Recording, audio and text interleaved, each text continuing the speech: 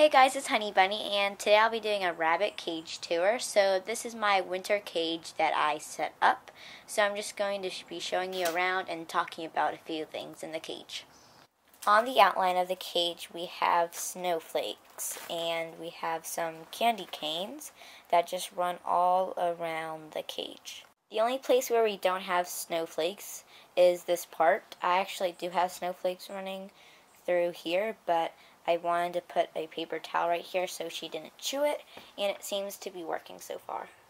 The fleece on the bottom of her cage, I have this really cute little, there's some bunnies on it, there's some elephants, there's some birds on it, and the base of it is blue, and I thought this was perfect for winter.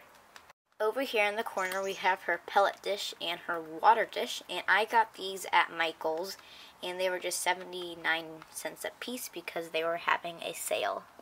This one says, "Oh, what fun," and this one is blue. Over here we have her litter box. From her litter box we have a couple of toys, like we have this barrel roll, which I gave to her for Christmas. Then we have this apple stick. And also over there in the corner there is a ball, which I got at Dollar Tree. Over on this side we have her hidey house, and this is actually a cat hidey house, but Belle seems to really like this. And I also did a opening up and review on this, so you can go watch that video if you want. On top of her hidey house we have an apple wood chew, and then we have this pillow, and if you move this you can actually go down there since it's meant for cats.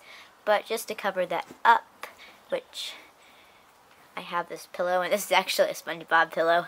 As you can see, I made this a while ago actually, but I found it recently. I was like, oh, I'll just put this in the bunny cage. Thank you guys so much for watching this video. Make sure to comment, rate, and subscribe, and I'll see you in my next video. Bye!